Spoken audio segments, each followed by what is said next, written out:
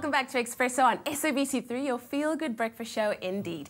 Now, prior to its destruction, the Sophiatown of the 50s was a cultural hub of art, music and fashion, which is celebrated in our national memory to this very day. Here to tell us more about the style that was synonymous with this iconic era is our fashion director, Alexis Chaffee, and artistic director for Kwela Bafana, Phyllis Lotz. Good morning, ladies. How are you? Morning. Oh, thank Welcome you. to Expresso, Phyllis. Good to have you here. And thanks for inviting me. So I'm very excited about our clothing that we're wearing on the show. Of course, all of the presenters can be seen wearing it. But let's first talk about the artistic direction that you used for Kwela Bafana. I'm sure that you had to really research the Sophiatown era in some detail to make sure that you got the look right. Take us through the clothing, the choice of clothing for the residents of the 1950s in Sophiatown. Well, fortunately, we have a lot of documentation. We have marvelous photographs by Jürgen Schagberger and other marvelous photographers of the era. So there's a wealth of resource material to look at. And the photographs are beautiful, and you know, the guys are all dressed up. They look like kind of out of Harlem with their big hats and in Cadillacs, open vehicles. And of course there's that iconic photograph of Miriam Makeba in a beautiful tight dress. Something not too far from what you're wearing now. And Dolly Ratebe, marvelous photographs of them performing. And I was lucky enough to see some of these performers when I was a child. And they came to Cape Town with African Jazz and Follies. And not too far away from here, up the road at the Weitzman Hall, we used to go and see them every summer. So I was fortunate to see some of the greats. Wonderful stuff. Well, there certainly is such an amazing vibe in studio, and I think it has a lot to do with the kind of music that we're listening to and even the kind of clothes that we're wearing. That said, Alexis, how significant is the clothing of that era still today in the fashion that we have? I think it's the style of the 50s. You see it, you know, there's a lot of like hipster cultures all over the world that have adapted to various styles of the 50s. You know, you see it in the muscle car devotees in America. They also have the pin-up girls, which are a very 50s look, which they try and emulate. And we see it in Johannesburg still. There's like your classes of fashionistas that, you know, will embody this very 50s, very vibrant style of Sophiatown, which is just beautiful. It is absolutely beautiful. So, like I said, we have been dressed in the whole Sophiatown era, the 50s, and all of our presenters, as well as the you know, the cast of Kwela Bafana, they're wearing it as well. Let's take a look at our first model this morning. You may know him as Katlego Mabwe, and he's looking absolutely dashing this morning. Phyllis, what are some of the key pieces reminiscent of that era that Kat is wearing right now? Well, certainly the jacket.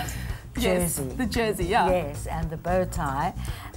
Perhaps he could have had a few pleats in his pants in front, because they're a little tight. And of course, the shoes, the two-tone shoes. Definitely. Well, thank you so much to our first model, Katlego, looking very nice. Let's look at Tlogi, coming up next, looking beautiful in this stunning dress. Well, this dress is actually made in 2013. Wow. And it looks very much like the period. It was from Salvation in Johannesburg. Yes. And you can see the bow and around the waist, and especially the print. Yes. The white background with the Beautiful. flower is very reminiscent of the time. Lovely. Thank you so much, Tlogi. Let's look at our next model, Velepi, looking absolutely stunning. I am very keen to find out about this dress. Well, this is an original. This is a 50s original. Look at the beadwork and the whole cut of it, the cross at the back. So this is the real thing. This is absolutely incredible. I see we're still holding to a lot of these trends today as well, hey? Except these dresses from the 50s, I mean, this is beading from the 50s that has lasted. Beautiful. It's incredible. It has stood the test of time. Yes, the quality of these garments. Thank you, Velepi, looking absolutely stunning. We must not forget about the man himself, Graham. He's loving this. The pants might be a bit too tight as well, hey?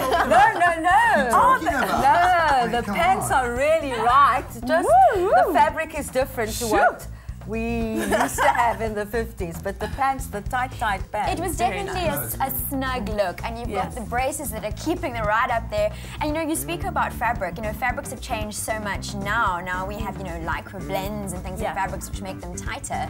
You know, in the 50s, that they really just had to fit where they were put, and the braces made sure that everything was kept in place. Very, very nice. Now, Alexis, thank you so much, Graham. We'd love you to stay here longer, but alas, we must get down to business. How do we put a modern twist on these looks?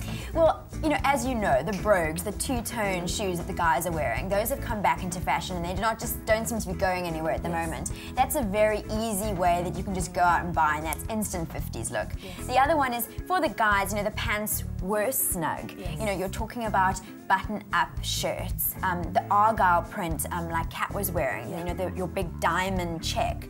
That is like still available today by some iconic brands, and it is quintessentially the look. Absolutely. And of course for the ladies, you know, it's all about, the 50s was all about that hourglass shape. Should I get up? Get up, do a turn. Can't forget about me with my hourglass shape up in here. Okay. So here you have it. So it's small on the waist and it's flared over the hips. And the 50s, you know, it was, you know, kind of always a sleeveless kind of shape. And if you wanted to add something for warmth, you'd rather put a jacket over that. Yeah, absolutely. I love this. Can I keep it? Yes? Maybe. No? Maybe? They're still deciding. Well, this has been absolutely awesome. Thank you so much for enlightening us. I think what's so nice is that, you know, fashion is always reinventing itself, and the things that we wore back in the 50s, I like that it's making a comeback and we can kind of add a modern twist to it, hey?